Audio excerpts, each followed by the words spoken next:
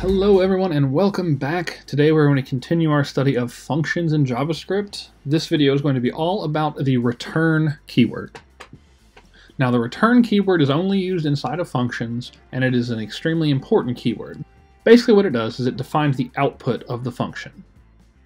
I like to think of a function like a machine, like a big box that has a bunch of machine stuff inside of it, and what you do is you put stuff into one side and the machine does stuff to it, does magic, works its magic, and then it spits out on the other end the result, the output.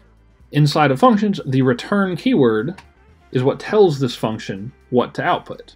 Up until now, in our functions, we've been simply console.logging things. So if you remember, we did function, I don't know, we might call it myfunc, and it'll take in a number.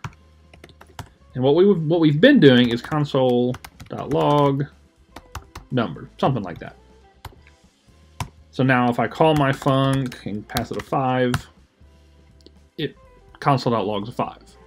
But all it's doing is writing this to the console. It's not actually outputting anything. You'll notice every time we've run that, you've seen that undefined with that left arrow. That is the return value from that function. This function is outputting nothing. It's outputting undefined.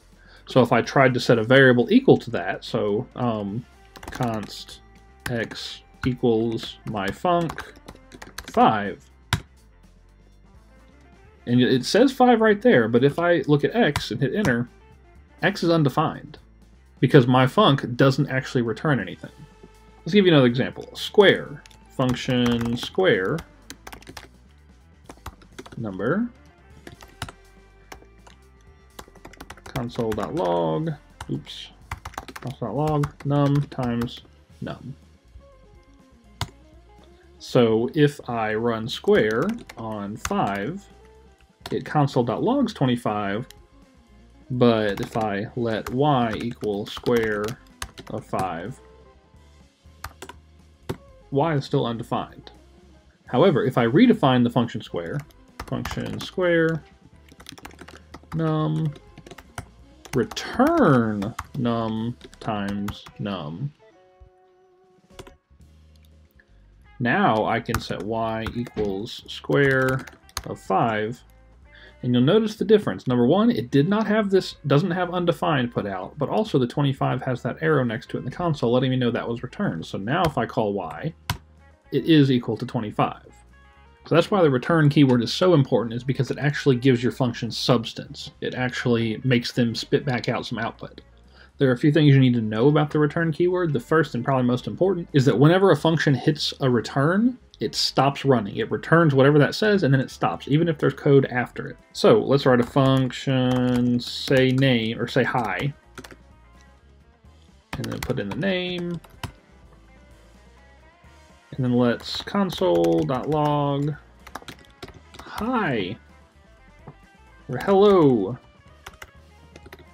plus name, return name. Oops.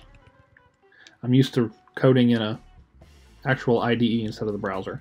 So I have to shift enter, return name, and then shift enter console.log. This won't run. And you'll notice my browser is actually telling me that there's an error, or not an error, but this code is unreachable. It'll never be run. So if we actually run say hi, and we'll just put my name in there, well, we get two things. First off, the return is Josh, just like we expected, because we told it to return name, and it said hello Josh, but it did not console.log this. This won't run. The reason is because once it hits that return, it will finish this line, this whatever it's returning, and then it stops. It does not run anything else. Another thing to note about functions is that every single function will return something. If you don't tell it to return anything, it returns undefined. That's why all those console.logs we were doing earlier and everything we've been doing constantly says undefined, undefined, undefined, is because those are functions that have been returning undefined. One useful convention inside of functions is that you can use if statements to choose between return values. So for example, let's say we wrote a function times 10, I think we've done this one before, times 10, and then inside of there we're going to put an if statement. If the type of x is number, so in other words, if x is a number, return x times 10. I forgot to shift enter again. So shift enter, return, that's not a number. Now notice, I did not have to put an else here. The reason I didn't have to put an else is because this is going to be hit, and if it is, this is going to return and it's going to stop. This is not going to return. So I didn't have to put an else. So if x is a number, this will run, return x times 10, and then this will be ignored because it'll stop. If x is not a number, then this will be returned. So if I do times 10 and put in a 5 inside, why are we not going inside? Why is this difficult? There we go.